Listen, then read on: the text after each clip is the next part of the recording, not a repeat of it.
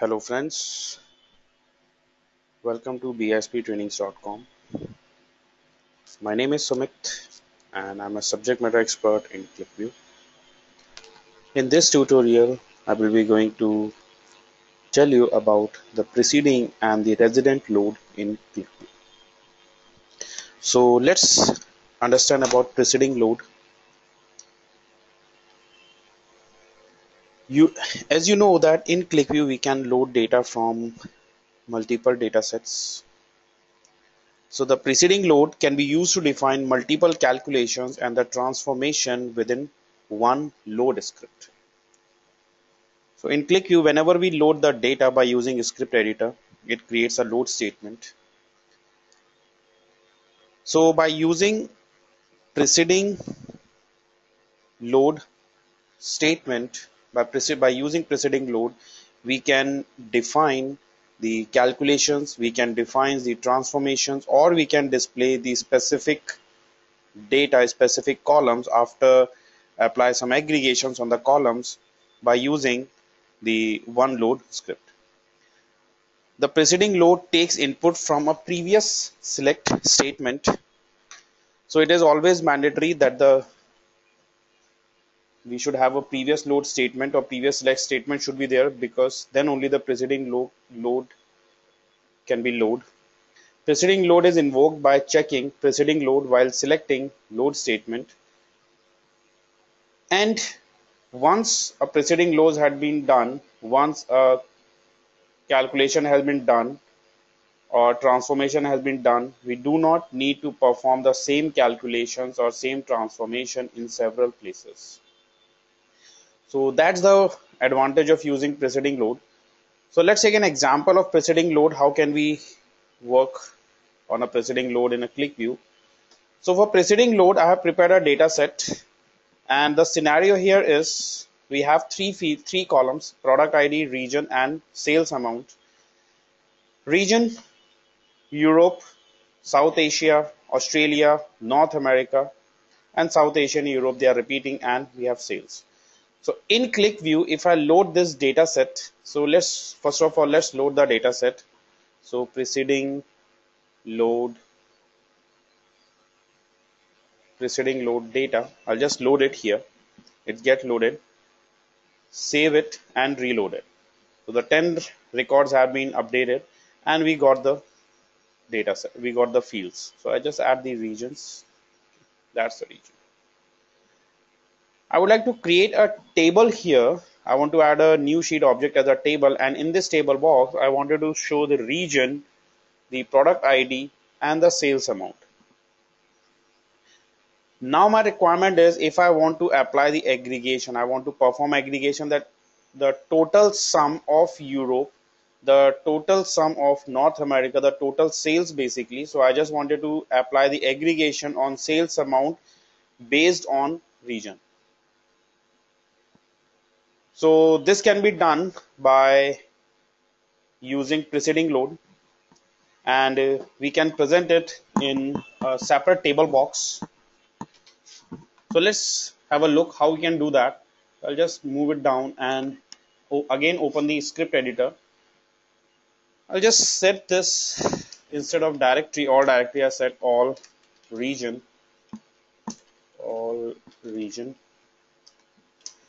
and within this all region, before this all region, I add a load statement. So again I load a data load, and this will load region, the column name region, comma, I want to show the sum of sales amount. So I specify sum of sales amount, and I want to display as total sales. By using preceding load, or within preceding load statement, we can specify the SQL scripting type, like we can apply grouping statement. So I specify group by region, right? And now when I save and reload it, So you can see only 4 lines have been fetched from the data set. So without touching, without modifying the existing data model, existing data set, we have extracted the data from there. So I got the sheet 1 4 line fetched. Now we have got only total sale. So I simple add region and total sale, region and total sale. Rest of the product ID has been removed. The sale has been removed. Like here we have the sales amount has been removed, the product ID has been removed. We are left with the region and total sale. And now when I click on apply or OK, we got the total sale and the region. And if you want, we already have region, so I can remove it. We don't want duplicate region. And I just remove this as well because I want to add in a table box. So in a table box, I can add region and total sale. So table box, region and total sale. So I got this total sale. So that's the region wise total sale. So that's a preceding load. Next we have the residing load. Now what exactly residing load is or resident load is doing? The resident load, it can be used to load data from a previously loaded table, from the existing data set or the data which is already loaded in the Qlikview. So we can use it to load the data from the already existed loaded table. And in resident load, we can do a calculation or transformation. And also it is very simple to load an existing file and table. And this resident load is a very important feature of Qlikview. So by using resident load, we can perform a calculations on an existing fields and table. Or we can say that we can call the resident load, it is similar to like we have view in our data sets. So if you are familiar with data file data sets, in data sets we have view. In similar way we have resident load in Qlikview. So by using resident load, we can load the data files or we can create a separate table and we can remove the existing data set. Once the data gets loaded in a view, we can drop the existing data set. So let's try this. So I'm going to I'm going to modify the same example. So I remove it. And for this, first of all, I'm going to load a new data set. I just remove this script, save it. And the data set I'm going to use for resident load is the world population. You can see that's a world population. We have country name, population and rank. And my requirement is I want to find out the percentage, the population percentage country wise, and stored it into a new table. And then we'll drop the existing one. So first I load the data set, that's a world population. So I select this, I load this data file, world population, embedded labels, finish. And if you simple save and reload it, we have got 247 lines, and we can add a new table box with the country name, the population and their rank, and we got the data set. Now if I want to calculate, to find out the calculation percentage, country wise calculation percentage, so how we are going to do that? For that I'm going to use the resident load. So first of all, I specify a name, country, population, country population. Then after this, I again create a separate data set calculation table, and within this table we will be going to load the fields from the existing data set. So load, in this I want country name,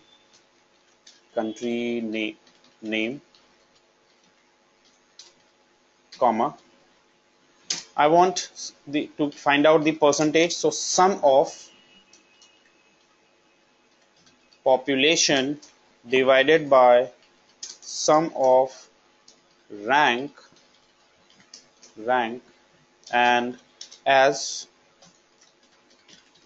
calculation table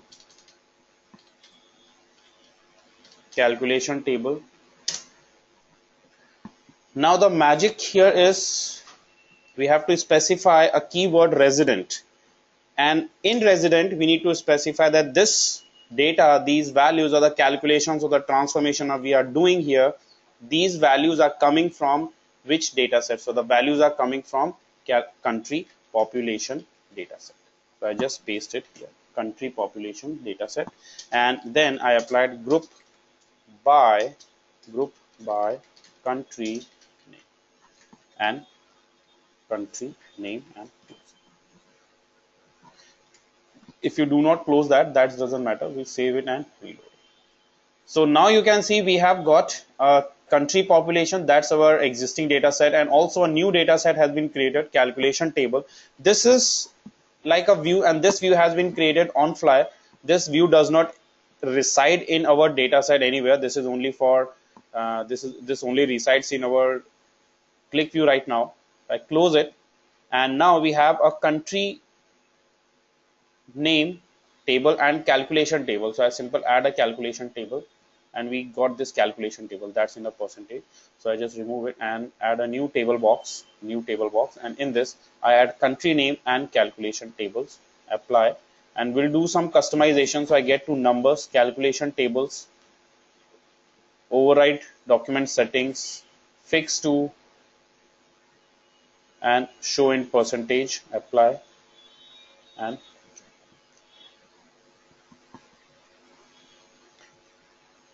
so this column does not exist. We created this column, and now we can view the data as required. And finally, once we're done with this, the last statement can be we can drop the existing data. So drop table, and we can drop this country population. Drop country population. So I'll save it, reload it, and okay. And you can see this has been gone because the data set, the values are gone. We have only calculation. We are left with only with calculation table and country name. Okay. So because we don't have ranks now, we don't have population left. So I just remove it, and we left with this particular. So that's how we can specify the preceding load and the resident load. That's all in this video. If you have any queries, you can visit our website www.bisptrainings.com. You can subscribe our YouTube channel for more videos on Qlikview. Have a nice day. Goodbye. Keep watching.